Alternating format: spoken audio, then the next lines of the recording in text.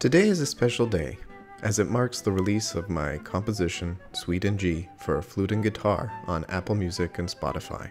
The link to download or stream the LP is in the description, along with a link to purchase the sheet music. I could just leave it at that and present a video on some other topic, but I put a lot of work into this piece and I figured I'd use this video to explain the suite a little bit further.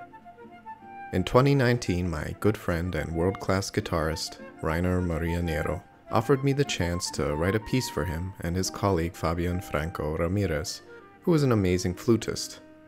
Initially, I planned to write a sonata for the duo, but abandoned that in favor of a suite, which would be meant as a sort of complementary piece to my Baroque suite for two violins, which I had written in a very conservative and traditional fashion. On the other hand, with this new suite for flute and guitar, I wanted to try and breathe some fresh air into the Baroque suite.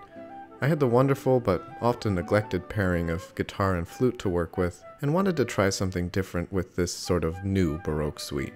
So I went about trying to break as many of the formal rules for each dance as I could without destroying the general feeling or integrity of each dance. So how did I do this? As with my Baroque suite for two violins, I used the same 5 Baroque dances of the Allemande, Courante, Sarabande, Gavotte, and Gigue. This time I gave each movement Italian names as a sort of homage to Italy's history of adapting and stylistically changing the standard Baroque dance forms that would often come out of France. First of all, let's start with the Allemande, or Allemande. Typically, Allemandes are written in 4/4 time, but I decided to remove an 8th note to make a 7/8 time. This idea of changing the accepted time signature for each dance applies to every movement from my suite, and is explained in greater detail in the sheet music to the piece available in the description.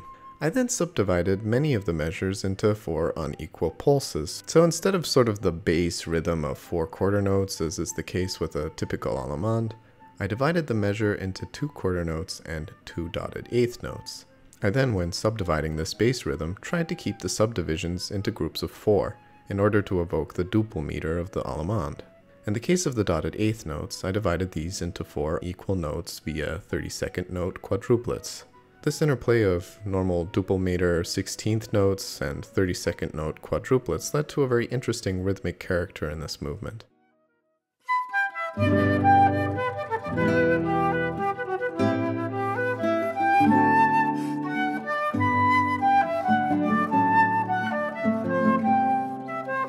And as the movement progresses, the strict duple subdivisions dissolve away into a very clear 7/8 time. So, as I felt this movement strayed the most away from the Allemande form, I considered it more of a prelude, which explains the title of Preludio quasi una Allemanda.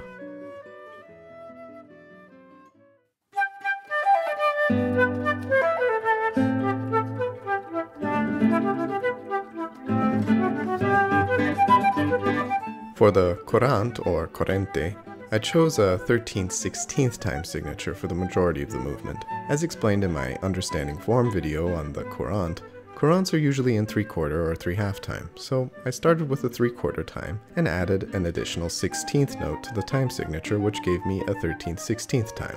This allowed me to subdivide the measure into 2 groups of 4/16 notes and 1 group of 5/16 notes. This leads to something that feels almost like 3/4 time, but isn't quite the same, as 1/4 pulse is ever so slightly longer. All in all, I was immensely pleased with how this movement turned out.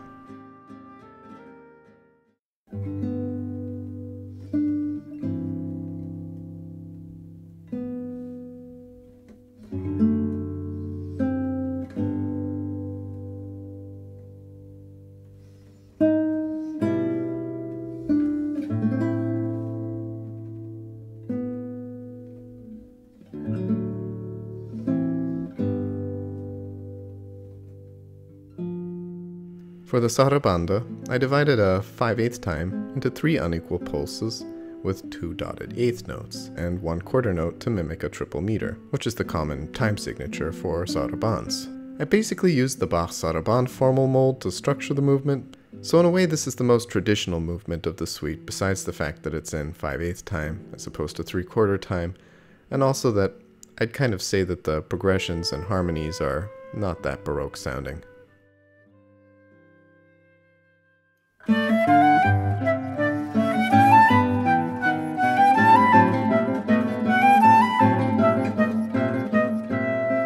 gavotte bretona is a gavotte written in 5/4 time.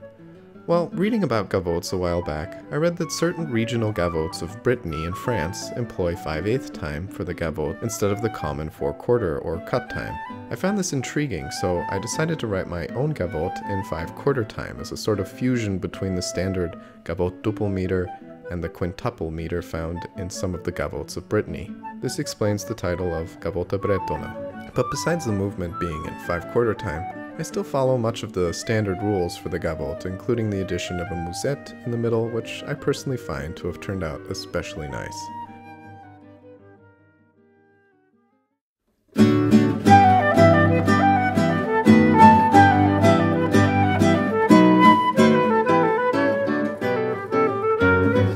Finally, the last movement is the giga, which uses 5 different time signatures, and is subdivided in such a way as to play with triplets, duplets, and 3/8 note groupings in a way that is rhythmically very fresh, but still evokes many of the key aspects of a gigue.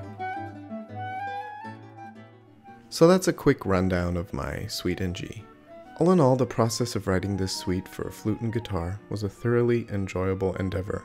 By trying to figure out how to force typical Baroque rhythms into time signatures that were completely foreign to Baroque composers, I was able to personally discover a myriad of ways of dividing more uncommon time signatures in somewhat logical ways, all the while trying to keep the music in a tonal framework.